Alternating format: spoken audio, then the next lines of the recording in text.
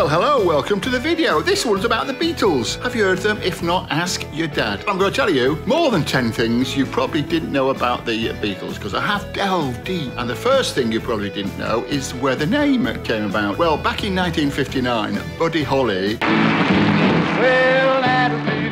died in a plane crash, and John Lennon was very keen on him and his music, and he wanted to pay tribute, and Buddy Holly's band was called the Crickets. So John Lennon decided that a play on the words beat, you know, like in a beat group, would be the Beatles, and it was the Silver Beatles first, and then obviously that was changed to the Beatles. Secondly, did you know that EMI, who eventually signed them to the Parlophone record label, weren't the first people that Brian Epstein went to? He was turned down by Decca Records a few weeks earlier, who said that guitar groups are on the way out. So that's how much they knew. Thirdly,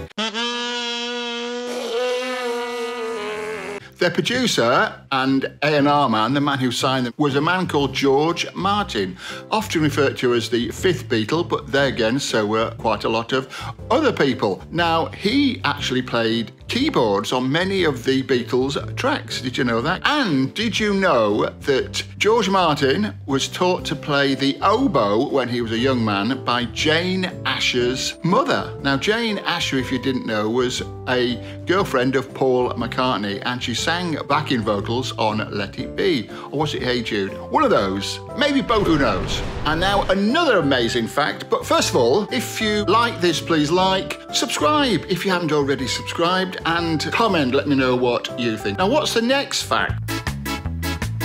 The two surviving members of the Beatles, Paul McCartney and Ringo Starr, they're both vegetarians. But did you know that Ringo Starr is allergic to onions and garlic, which must make his vegetarianism a little bit harder than it ought to be?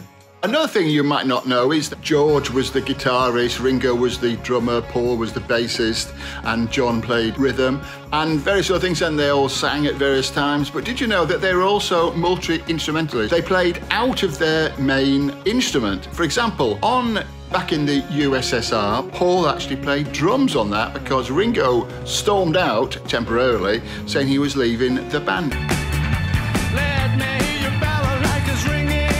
On the ballad of John and Yoko, John and Paul play all the instruments because both George and Ringo were out of the country when it was recorded. On the other hand, the only track in which only one Beatle plays is actually Yesterday, because that's just Paul McCartney on acoustic guitar and vocals, backed by a string quartet. Every other Beatles track had at least two or more Beatles playing on it. I wonder if you realise that, famous as they are, at the time in the 1960s, the BBC refused to play quite a few Beatles songs on the radio. These included I Am the Walrus, Come Together, Lucy in the Sky with Diamonds, and A Day in the Life. Don't ask me why. It actually was mainly to do with what they thought was drug references, which in most cases weren't actually drug references. Everybody's got something to hide except me and my monkey from the White Album. Everybody's got something to hide except me and my monkey.